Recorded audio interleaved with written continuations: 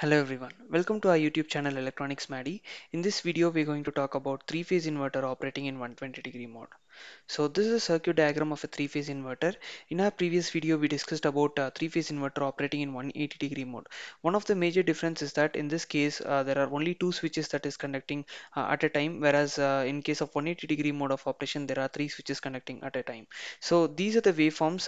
The pattern of switching is like this: 6-1 will be initially triggered, 1-2 will be triggered, 2-3 will be triggered, 3-4 will be triggered, and 4-5 will be triggered, 5-6 will be triggered. So the triggering pattern changes for every 60-degree, and these are the line voltages across VAB, VBC, and VCA that are respectively obtained. These are the phase voltages. The phase voltage is quasi square wave, whereas the line voltage is stepped waveform as it looks like. So the reason why it's called as 120-degree mode is that each switch conducts for a period of 120-degree mode before it turns off. So let us look at the design portion of it. So the supply voltage is 24 volt according to our consideration. So the RMS value of line voltage that we are supposed to get is 16.968 volts, and the RMS value of phase voltage, we know it will be getting it by dividing the line voltage by root 3. That is 9.79 volts in this case. So one of the most important steps is that when do you trigger them, and how do you trigger firing angles? How do you enter them in MATLAB? Because MATLAB, you don't have something to be entered in degrees, you have to enter them in seconds. So how do you convert this in seconds? So frequency for us is 50 hertz. The time period is therefore 0.02 seconds. So 360-degree corresponds to 0.02 seconds. That means 180-degree corresponds to 0.01 seconds. So every degree corresponds to 5.55 into 10 power minus 5 seconds. This is the multiplication factor. So we will be triggering in this particular fashion. So for firing angle of 0 degree, that is for thyristor 1, we will be triggering at 0 seconds, and for firing angle of 120-degree, that is with respect to thyristor 3, we have to enter the value of 6.66 into 10 power minus 3 seconds. Similarly, we'll do it for 5. 5 is triggered at 240-degree, and 4 is triggered at 180-degree, and then thyristor 6 is triggered at 300-degree, and thyristor 2 is triggered at 60-degree. So we will be triggering according to this particular pattern, and we'll be entering this as the time delay with respect to the pulse generator block that is there in MATLAB. So once we have a clear picture of what needs to be entered, we can get started with the simulation in MATLAB. So let's go to MATLAB.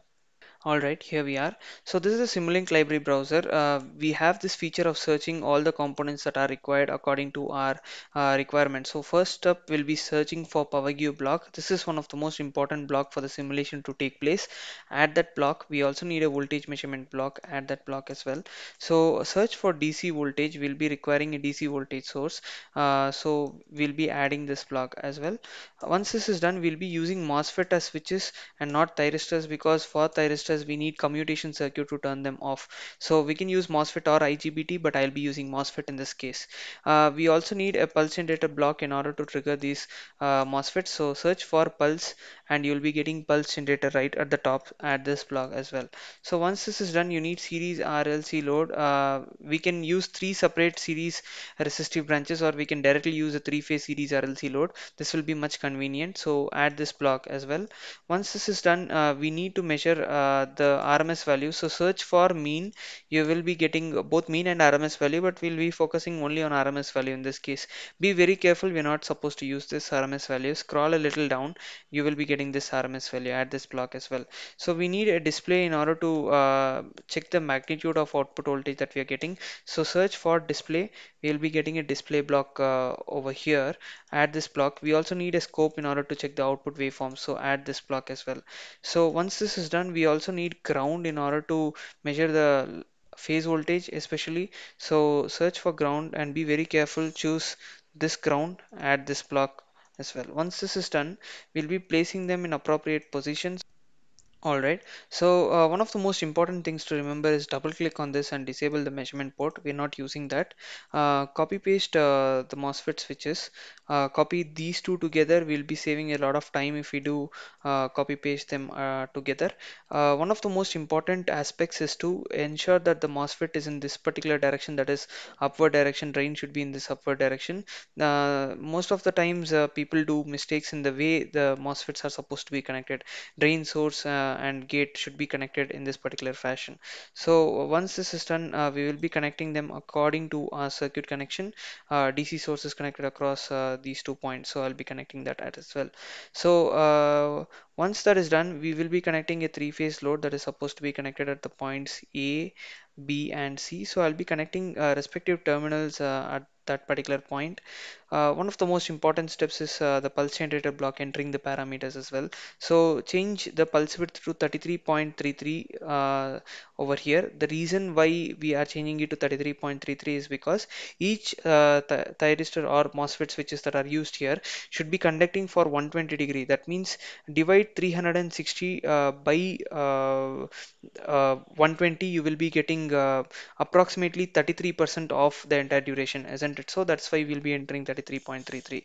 And the phase delay is supposed to be 0 in this MOSFET, for this MOSFET, and the time period is 0.02 seconds for one complete cycle.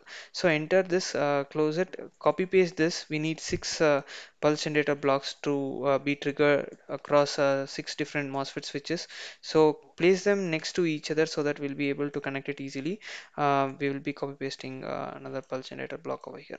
So once this is done, I will be connecting this to this particular block, and with respect to let them the pulse type be in time based, and we'll be changing the phase delay to 6.66 into 10 power minus 3. This is explained in our slides that is shown in the previous description. So be very careful. If you don't understand this, please feel free to reach out with any questions and concerns you may have. So the pulse generator block with respect to this particular MOSFET is 9.99 into 10 power minus 3. So I'll be entering that as well. And with respect to this particular MOSFET, it should be 0.01665. I'll be entering that value. And with respect to this, it is 3.33 into 10 power minus 3. So I hope the concept of 33.33 is cleared. Because each thyristors or MOSFET switches should be conducting for 120 degree, the total degree is 360 divided by 3 is 120. So if you're considering 100% divided by 3, you'll be getting 33.33. That's the reason why we are entering this. So once this is done, I'll be connecting them across the respective terminals. So rest of the connections remains very simple. One of the most important aspects is entering the parameters. Once that is clear, I guess you'll be able to do it on your own. So the amplitude voltage that is set is 24 volt according to our design, and we'll be measuring both line and phase voltages. So I'll be copy pasting another block over here to measure the phase voltage. So the ground terminals should be connected to the negative terminal of the phase. I'll be measuring only VAB here, and I'll be measuring I'll be measuring VAN and VAB. VAB is across these 2 points A and B, and this gives you the phase voltage that is with respect to A and the neutral. So once this is done, I will be connecting it to the RMS value blocks. So copy paste these RMS value blocks over here. I need another display block to be measured. So double click on this and change the fundamental frequency to 50 Hertz. According to our design, it's with respect to 50 Hertz. This is one of the most commonly made mistakes, so be very careful with that as well. So I'll be measuring the line voltage at the first place, and then I will also take a look at the phase voltage by connecting it across the scope over here. So we can directly connect this at this particular point. It will extend according to the number of ports that are there. I'll be measuring them across this display point. So I'll be changing the simulation time to 1 seconds because these are static loads. We're not using motors as such. So now let us click on run. So as you can see, according to our design, we are getting 16.96 and 9.79, the line voltage and the phase voltage. So we are accurate with respect to the voltage that we are supposed to get. So let's double click on the scope and check how the output waveform looks like. So what we're going to do is we're going to separate them and take a look at them individually. So I'll be zooming them up over here. So this, if you carefully observe, you'll be getting 3 steps. That is the line voltage that we're getting, and this is the phase voltage. The reason why we're getting spikes is because the transition from the switches, these are small spikes that are indicated. So the transition of the switches is what is causing, because it should be exactly the point when the switch is off, the other switch should turn on, but that's not happening in this case. So that's the reason why you're getting sharp spikes. So you can ignore them. them. But overall, this is the type of waveform that we are supposed to get, this quasi square wave with respect to the phase voltage, and stepped waveform with respect to line voltage. So we're getting them. So that is how it is to be simulated with respect to 120-degree. So if you have any questions, please feel free to reach out to me. If you have any doubts with respect to it, write down your questions in the comment section below. Thanks for watching this video. Please do like it and subscribe to our channel for regular updates.